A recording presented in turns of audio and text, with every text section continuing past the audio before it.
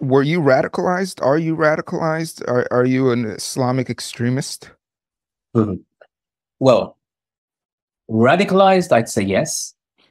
Me being radicalized isn't something bad. I think Nelson Mandela was radicalized. I think some of the suffragettes were radicalized. I think people, Malcolm X and Martin Luther King were radicalized, and people called them radicals and such. Was I an Islamic extremist? No.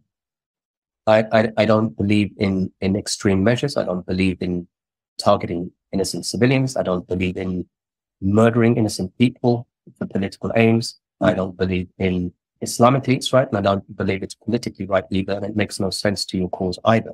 So no, I wasn't an Islamic extremist, but I will say that I was radicalized, and I think I still am. How do you define being radicalized? As I said, I think some of the most prolific characters and individuals of recent times were regarded in their own radicals. So Muhammad Ali, well, how did people see him? They saw him as a radical. Malcolm X, definitely seen as a radical. Martin Luther King even was seen as a radical by some people. Nelson Mandela, definitely seen as a radical, imprisoned 27 years for being one. Even the suffragettes here in the UK who fought for the rights for women to get votes, definitely seen as radicals. So I certainly believe in radical opposition. You know, when you speak out against evil, and if that evil is common, then it's seen as a radical revolutionary act. So I see myself as that, but I define that very distinctly, make a draw a line between that and what people will call extremism. Because as I said, Malcolm X said, being extreme in the defense of justice is no vice, and being moderate in fighting injustice is a sin. So it really depends on your perspective. Do you support ISIS or the Taliban? I know several people who joined ISIS, and I was in Syria in 2012. ISIS came about, I think, in 2014. So there's people there that I knew who went on to join ISIS. When I was in Syria, one of the reasons I was there was I was investigating the role of the US and the British governments in sending people to the governments of Bashar al-Assad in Syria. And what I wanted to do was to see to what extent these guys had been tortured with complicity of the British and the Americans. In the process of being there, I met many people, and many of them were involved now in the revolution and fighting and so forth. And I tried to warn them from what I knew about some of these groups that later became ISIS, but ISIS didn't exist at the time.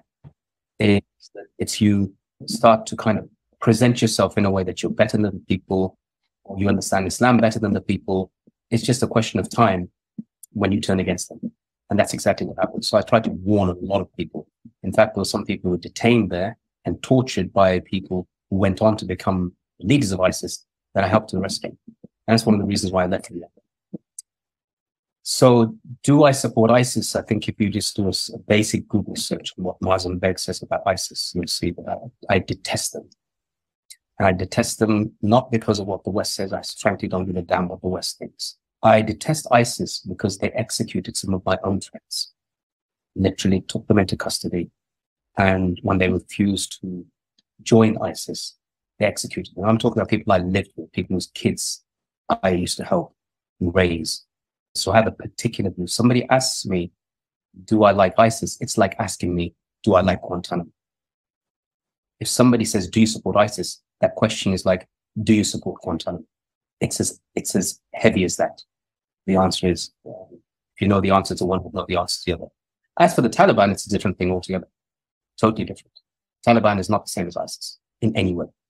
And in fact, if there's any group that's fighting the Taliban right now in Afghanistan, it is ISIS. ISIS carried out the bombing that killed about 16 American troops last week when they were evacuated, and about 150 Afghans. The Taliban was protecting those.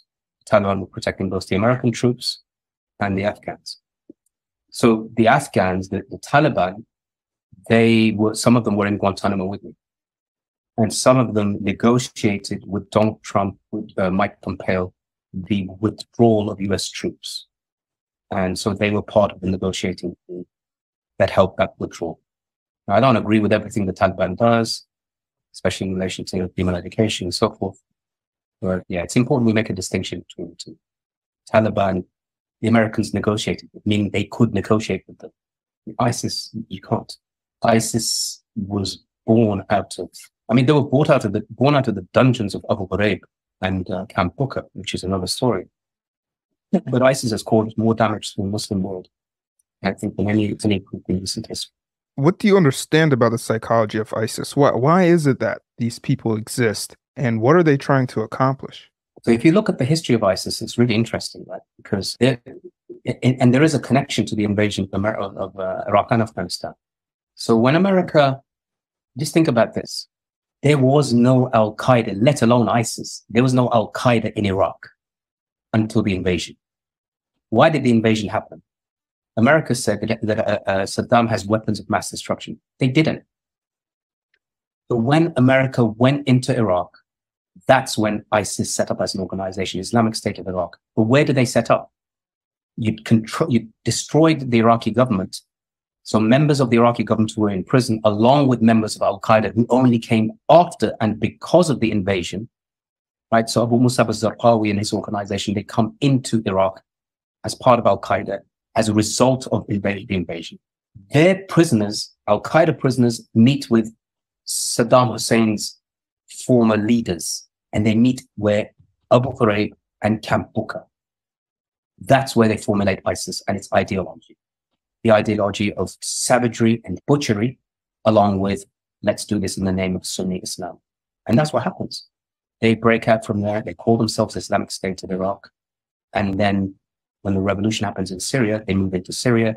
They stab all the Syrian organizations and revolutions in the back. Instead of making the focus the Assad regime, they make the focus resistance. And America can't tell the difference between ISIS and the resistance, and they start to oppose everything. And so that revolution fails entirely, and ISIS now becomes the main thing. So, if you look at the history of it, you'll see that there's this organization, forget the West, it's born out of the blood of Muslims. It's killing Muslims everywhere. And then it starts to target the West. And they know that the West is going to kind of respond back and bomb Syria. And that's exactly what happened. So it's hard for people to be able to tell the difference between ISIS and the other groups. To say if they're armed, if they're fighting, they're all ISIS. And that's pretty much how it ended up. Why does ISIS hate Muslims so much? ISIS believes in its vision of establishing what it calls an Islamic State. That's what it says. And if you don't agree with ISIS, because they say that the establishing of the Islamic State is the most important thing, and that's what's going to protect the Muslims all over the world. And if you oppose them, it's like Bush's war on terror. If you're not with us, you're with the terrorists. You're either with us or against us. There's no, this war has no Switzerland. This war has no middle ground. With us or against us. And that's how ISIS saw it. And that's what I said. They executed friends of mine who refused to join up. And said, no, I'm not going to join you. I don't believe what you're doing is right. You're killing other Muslims. You're changing the focus. We're fighting a dictator and you're making the world fight us and hate us. So there's so many things they were doing. The list is endless. As I said, I know the Syrian situation quite well. And that's why, it saddens me when I hear somebody say, what do you condemn ISIS? It's like asking me, do I condemn Guantanamo? Yes, of course I do. That's why I warned you it was going to be an ignorant question. Are you angry at America? Do you seek revenge against America? No. I'm a very, very strong believer in the statement of Omar al-Mukhtar, who said when he was fighting the Italian occupation, the fascists in his country, when some of his soldiers caught American soldiers, Italian soldiers, they torture us, they kill us, they murder us. Omar al-Mukhtar's response was, they are not our teachers. And so America, what I've seen of it, the torture, the abuse, the detention of that trial, the murder, the mass killing, it's America. Unfortunately, that's an American thing. The invasions of so many countries, the use of nuclear and atomic weapons, that's an American thing. America's not my teacher. Therefore, I don't seek vengeance American style. I seek justice Islam style. And that justice is that those who are responsible for the torture and the abuse should be held to account. And if they're not in this life, then they will in the next life. And whatever justice we as human beings can mete out will be nothing compared to the justice that our Creator has. But still, nonetheless, I still have a duty to tell people. I've been involved in giving evidence at the International Criminal Court. I've given evidence at war crimes tribunals. I've given evidence to the British police. I've given evidence to government-led inquiries about torture.